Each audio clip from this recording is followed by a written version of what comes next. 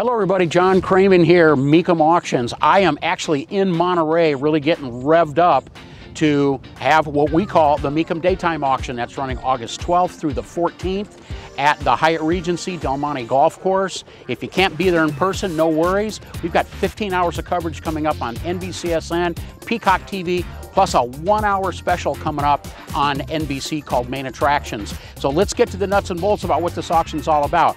600 cars over 3 days. We've got collector cars spanning $5,000 to over $5 million. That $5 million car, 1936 Delahaye, one of only 6 that were built. A couple more of my favorites coming to that auction is what is referred to as Daisy, the last Shelby Cobra, built 2004 as a concept car with the help of Ford Motor Company and 𝗃𝗄𝗄𝗃. And spanning that, we can call it a bookend, 1967 Shelby 427 SC, that's the big Cobra. Only 29 of those cars were built.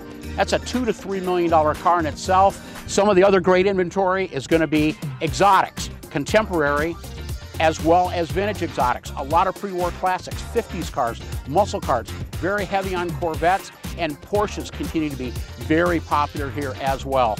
Anybody that wants to come out to the auction, more than welcome. Tickets $20 in advance, $30 at the door, kids 12 and under free, a bidder pass is only $200. This is our return to Monterey after not being here last year, but this will be our 12th year, one of our favorite auctions in one of the most beautiful locations on planet Earth. Hope to see everybody there. And like to give a big shout out to our friends at What's Up Monterey. Thanks so much.